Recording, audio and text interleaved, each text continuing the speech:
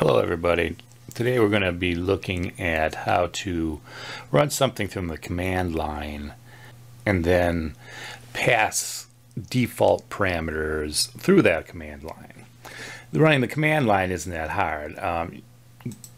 Just typing CMD into your Windows will give you the command prompt, and then technically you can just go and find that executable and run it. But what I would suggest you do is actually first do this. Make your life a lot easier. Go into the package AppX manifest. Now it's going to look like this in the beginning with application, visual assets, capabilities, blah, blah, blah across the top. That isn't what you really want. The easiest way to do this is to cross this out and then go over to the app manifest and just do a view code. And we're going to scroll all the way down until we get to applications.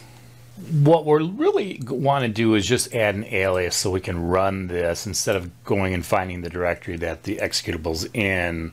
We're going to create a universal executable that we can do right from command line. And I called mine file snatch cmd for command .exe. So now when I bring that command line back up, I can just do file snatch cmd and it should run. And there it is. So basically what you want to do is you want to go find the applications, go to the extensions, add the executable name, what you're going to be reproducing. Generally the entry point is going to be the same exact name but with the word app at the end.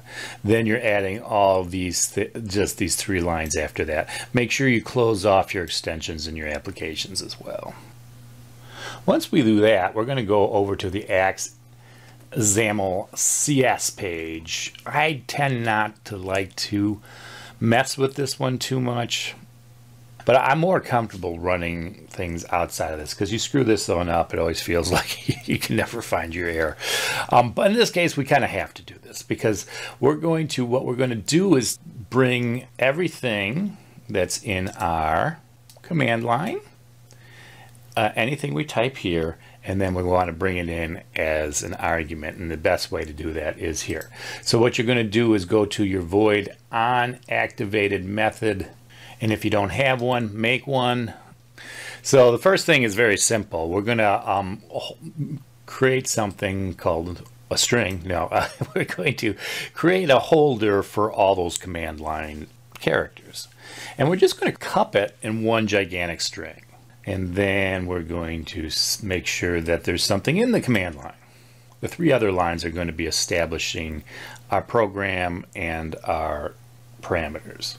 So we're going to have a set of args that come in. The first one is the actual operation. So you want to separate out the operation with the arguments to the point where you get just our string that we created equal to anything beyond the operation name. Now I grab the arguments, and then it's just passing them to essentially our main page. So let's scroll down. Now you might have an onNavigated already, and so some of this stuff should already be in it. If you don't have it in there, go ahead and type that in. That's kind of beyond our scope a little bit here. What I really want to focus in on is the actual passing of the arguments. So once we have the arguments, now we got to make them go to the page. So make sure you have this root frame navigate. So let's go to the main page then. And here we need to catch it. And the best way to do it is use this protected override void onNavigated to. So we onNavigated from, and now we're toing it. And as you can see, there's an override there. So there is already a method set up to do this. But in our case, we're going to expand it. It brings in all the arguments as E, and what we want to do is put it into something that I can use in our program. So in this case, I just did it as a list. But as you can see right below, I tried it as an array first. So now I'm creating this list where I'm going to take all these arguments and put them in. And I do just a basic if because I don't want to do this every time I run it, only when I use the command line. So what I do is I check to make sure there are some things coming in, it's just not null, that it's a string, and that it is not nothing, which an empty string can sometimes throw that. So I just do that one as a protection. And then now this will only run when you do a command line. So now the next step is I have that origin destination that was the created list, and I'm just going to add these things straight to that list.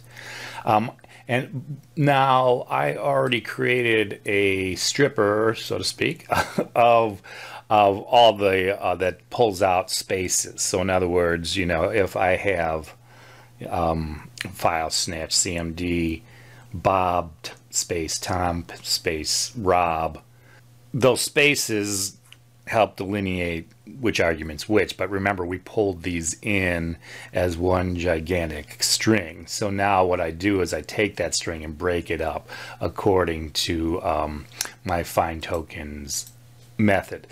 This was actually another video I've already done. I'll supply you with the link here so that if you don't know how to do it, I'll fix it. Nonetheless, this is going to, if you already know how to do it, we're here, we strip out the spaces, we take all the individual defaults and put them into that list and populate that list. And that's it. Now it's all ready and usable. So let's test it out. Let's drag this down. And I'm going to do the, let's see, I almost forgot the name. All right, CMD. So I do file snatch CMD, and what happens is this just pops it up. It doesn't actually run it because there's no default parameters in here. All these boxes, radio buttons, text boxes, all have to be filled in, even these guys. So you can see the get 2, put 3 here.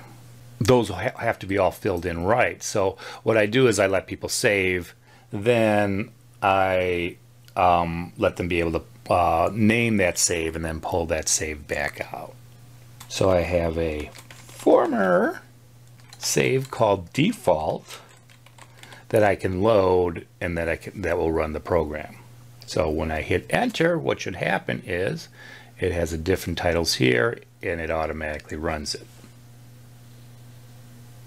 So that default makes it run and makes it and populates it with the right folder names. All right. Did I miss anything? If so, put it down in the comments. If you liked it, please give me a like. We could always use some more traffic in here. Thank you. Bye. Hey, if you like this video, please hit the like and subscribe button to our channel. This would help us out greatly. If you'd like to support us in other ways, our app is available for purchase at digitaltumult.com or the Microsoft Store. See the links below. We appreciate your support. Thanks.